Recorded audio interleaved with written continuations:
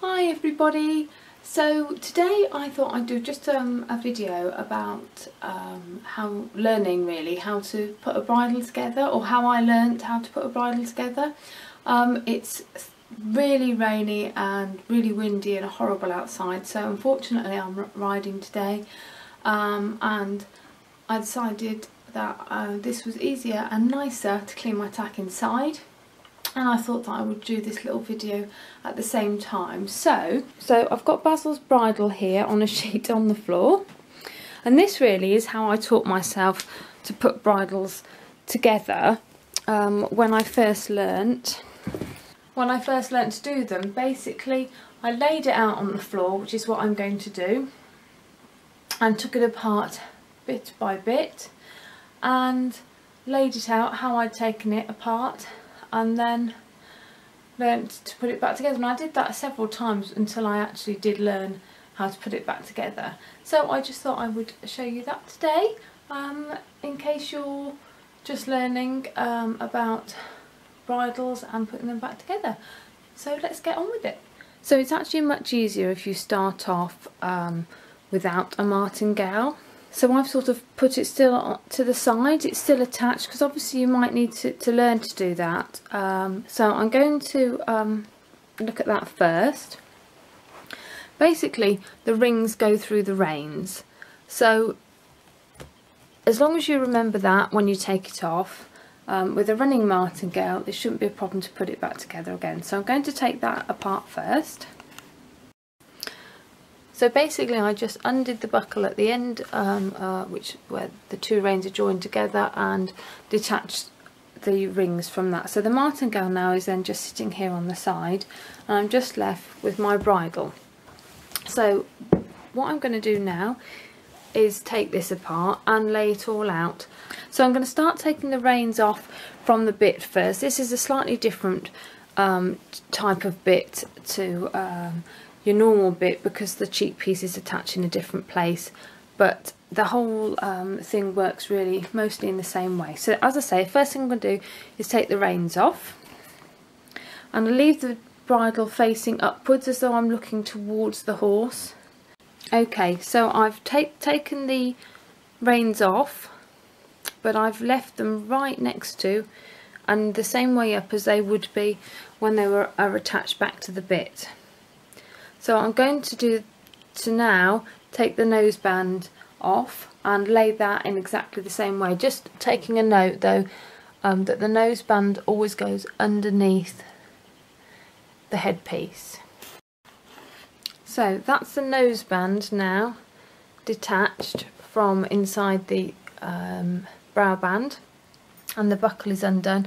I made a note, this is easy because Basil is the only horse that uses this bridle.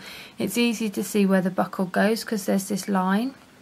If you've got a horse or pony where at a riding school or something like that, then you're probably going to need to either remember it if you have a good memory, or write it down. So this one needs to go the third hole from the top, is how I would remember that one.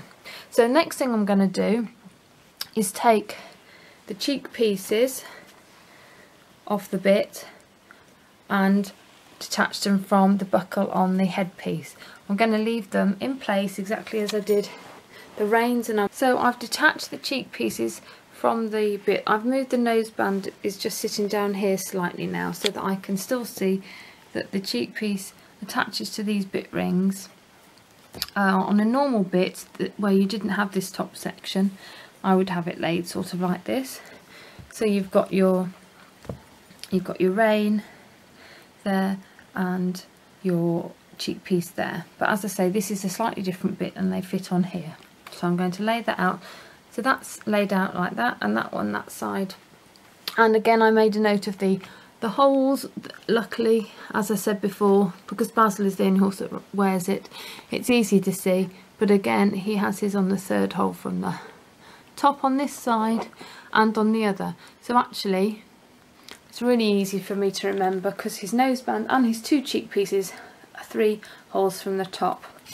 And ideally you do want to have them of an equal hole. You wouldn't want 4 on one side, from the top on one side and 2 on one side, because that would mean make the bit and the rest of the bridle sit slightly skew with. So you always want them, if possible, to be equal.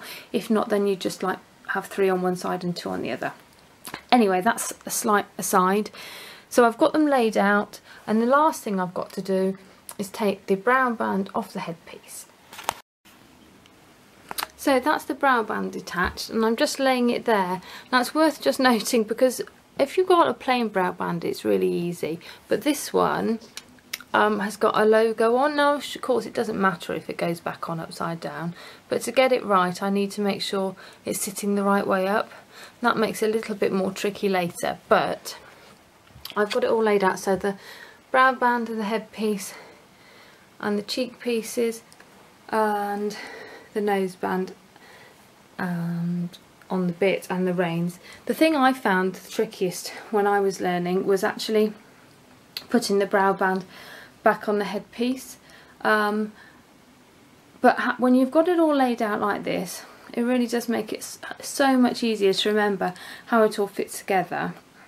And the martingale, as I say, I've just kept that separate at the moment, and that's taking it apart and laying out ready. So what I will do now is I will clean each part individually. So I'll pick up the headpiece, wipe it over, put it down, pick up the brow band, wipe it over, put it down, and then I'll go back and do the same with the saddle soap, and I'll put them back where I found them. Basically, by doing it like that, I'm always going to remember where it all came from and where it all needs to go back to, so that when I come to put it back together again it's a little bit more obvious than if I had just taken it all apart, put it in a pile, and then when I finish cleaning I've got just a pile of leather and I have absolutely no idea where it's got to go, which bits fit back together. It really does help, and obviously when you're first learning, anything that you can do to make it easier is better, and when you're learning about it, and if you're doing exams or anything, then it's a really good way to start off. The headpiece obviously is another key bit to remember, because you want the throat lash, this long strap, to be on the right side. You don't want to put the bridle back together and then realise that you've got the throat lash doing up on the wrong side. So you want to keep that in the right place as well. So as I say, I'm doing it so I'm looking at the horse's head directly in front. So I'm just going to clean all that now, and then we will put it back together. So that's the bridle all cleaned. The martingale's still over there, that's one of the reins there. But again, I've still got the reins by where they're going to attach, and the cheek pieces and the headpiece and the brow band. So the first thing I'm going to attach together, I'm going to start at the top, is the headpiece and the brow band. And this is the trickiest, because obviously you need it to sit on like that. So you want, because you have to feed it on, because the strap goes through, you want the right, you have to put this side on first. So if you think that you want it to go on like that, so you feed this bit on first. I'm not sure if I can do it with one hand, let's see. So you feed that, the far side on first, you slide it all the way round. So that's now over there, and then you've got to put this side on, which hopefully is the right way up, yeah. And then you're just going to slide that on over this end.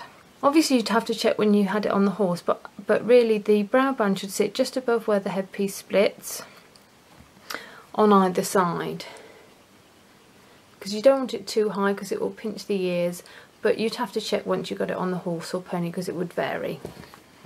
So the next thing I'm going to do is attach the cheek pieces back onto the headpiece.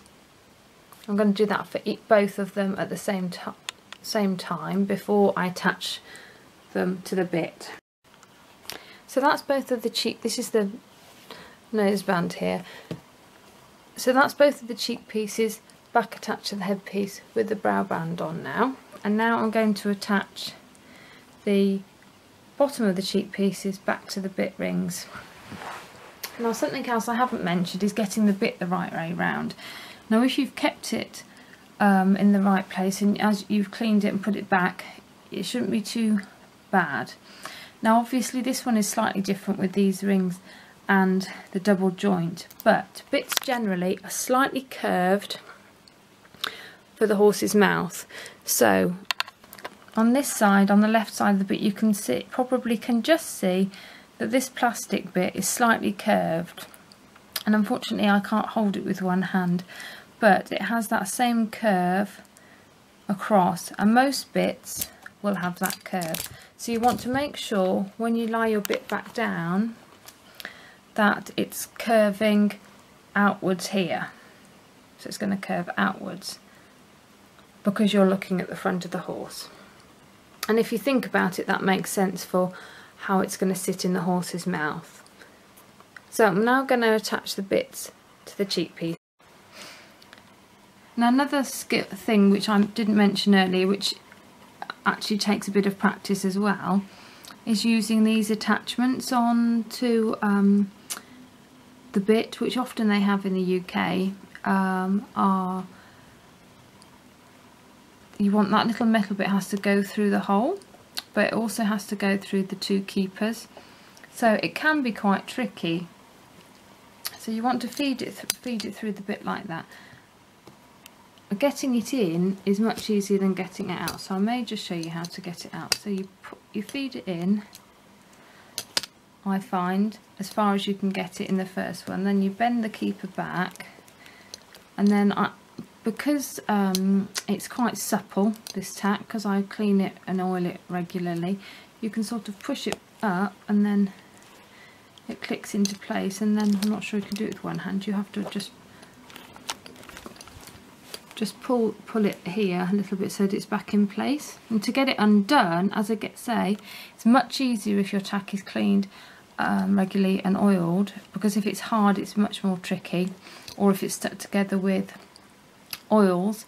And if you saw my video I did last year when I cleaned Floss's bridle, you'll see what I mean by being stuck together with coat grease. I'll put a link in the box below for you to see that, because that was just amazing. Anyway, the best thing to do is you push with one hand at the bottom there, and you pull with the other hand at the top, and obviously I'm holding the camera so it's not going to work. I'll just do that and I'll show you what it looks like as it's working.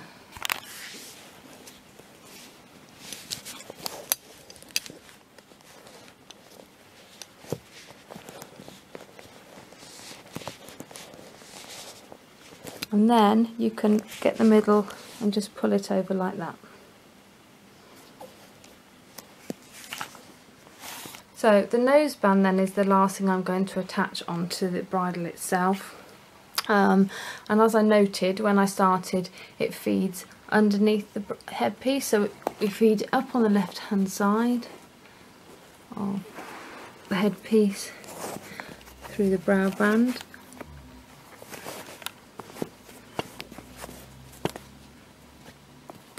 And then we feed it back down the other side. And I'm sorry the camera is not focusing. This is much more tricky with one hand. So now I just need to feed it right through so that it's in the right place. So I've fed the noseband through and done the buckle up on the side there now. And that's the main part of the bridle then back together again. So leaving it laid down there, which is what I would do. I wouldn't pick it up at all. I would just leave it all laid down, so you've got it all put back together from having it laid out. You just need to add your reins, which you've still got sitting ready, and you want to make sure again, as with the cheek pieces, that these bits go on the inside so it looks nice and flush and smart on the outside. As with those, the inside is this section. So I'm just going to put the reins back on here and on here. So there we are, we're practically back to how we started now, with the reins attached as well. The bridle is all fully together. We've just got the reins separate and the martingale. So I haven't, as I say, I haven't done the buckles up on the reins yet. So what I'm going to do now, to make sure I get the martingale on the right way round, is I'm going to turn the bridle over so that it's as if I'm sitting on the horse and the horse's head is in front of me.